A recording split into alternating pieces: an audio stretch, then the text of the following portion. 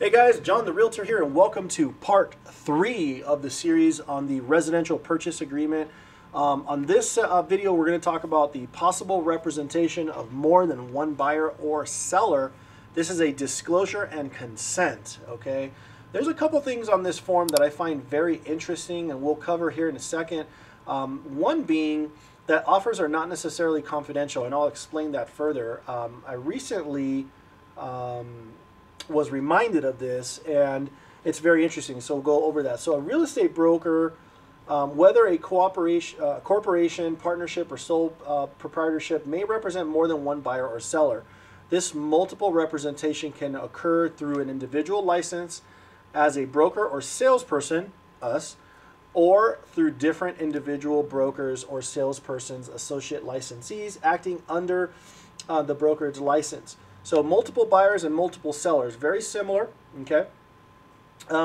So on the buyer side, broker individually or through the associate licensees may be working with many prospective buyers at the same time. These prospective buyers may have interest in and make offers on the same properties. Some of these properties may be listed with the broker and some may not. Broker will not limit or restrict any particular buyer from making an offer on any particular property. So guys, if you have multiple buyers, you have a listing, they all like the property, you show 4 of your buyers, 2 of them want to make an offer, you're allowed to do that. Obviously you have to cover this with your seller. So same thing goes for multiple sellers. Now this one says, as a result, the broker will attempt to find buyers for each of those listed properties. Some listed properties may appeal to the same prospective buyers, which we just talked about. Some properties may attract more prospective buyers than others. Some of these prospective buyers may be represented by a broker and some may not. So always remember, you have multiple clients. Let your clients know that. I got multiple buyers, I have multiple sellers. Look, the same people may cross in this pattern. So dual agency is also a part of this, which is represented by brokers. Seller acknowledges that the broker may represent prospective buyers of seller's property and consents to the broker acting as dual agent for both the seller and the buyer to that transaction. If the buyer is represented by the broker, the buyer acknowledges that the broker may represent sellers of the property that buyer is interested in and acquiring consents to broker acting as a dual agent for both buyer and seller with regard to that property. Here's the thing, guys. Got to be real careful with dual agency because you want to make sure that when you're representing a seller and a buyer, you want to make sure that you are acting responsibly and have fiduciary responsibility to both parties. And it says here, in the event of dual agency, seller and buyer agree that a dual agent may not, without express permission of the respective party, disclose to the other party confidential information, including, but not limited to, facts relating to either the buyer's or seller's financial position, motivations, bargaining position. Look, you have a seller and the buyer, and you're like, hey, the buyer has 400 grand in the bank. They could definitely afford to offer more. Like, you should definitely ask for more. Counter. Can't do that. So unless your buyer is like, you know what, I don't care if you tell them that I have the money. That doesn't matter to me. Everything should be in writing, guys, through email.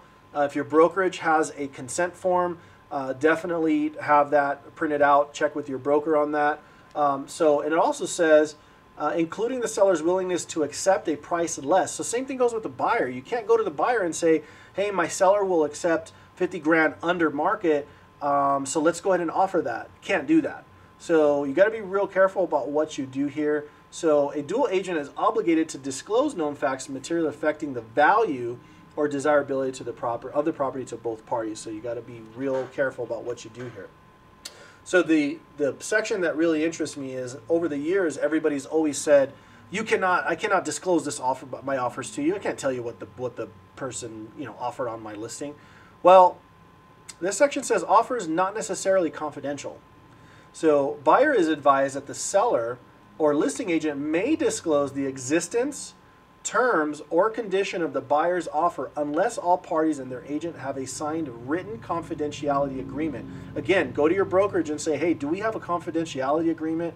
If not, you go to your seller and you say, hey, or you go to your buyer and you say, hey, do you mind if I disclose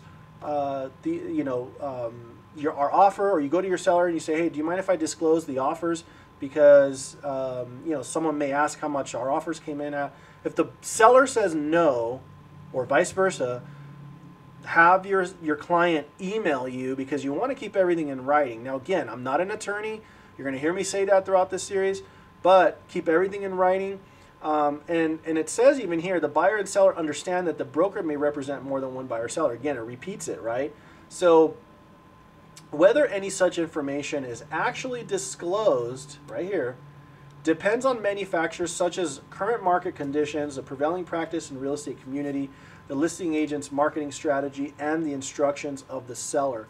Guys, unless there's a disclosure stating, or a written confidentiality agreement, if I call another agent up and I'm like, hey, my client wants to make an offer, do you have any offers? And they say yes, what did they offer? Unless there's a confidentiality agreement, now if the agent says, sorry, I can't relay that information, don't argue with them and say, hey, show me that confidentiality agreement, because you don't think you have the right to do that. But if the agent doesn't have that, they certainly could say, you know what, the offer we got in today was $425. Oh man, okay, great, well, we'll do our best. And then you can go back to your buyer and do your best. So be real careful with this. If you have more questions about this specifically, definitely consult with an attorney or call Car Legal. It is free, and they would definitely be able to advise you a little bit better. Again, I'm not an attorney, so that's what I would do there. Hope this helped, guys. Again, if you have any questions specifically, throw them down in the comments. Make sure to like the video so that this spreads and we can help more new agents properly explain and fill out these disclosures, okay? Until the next part, which would be part 4, have a great day.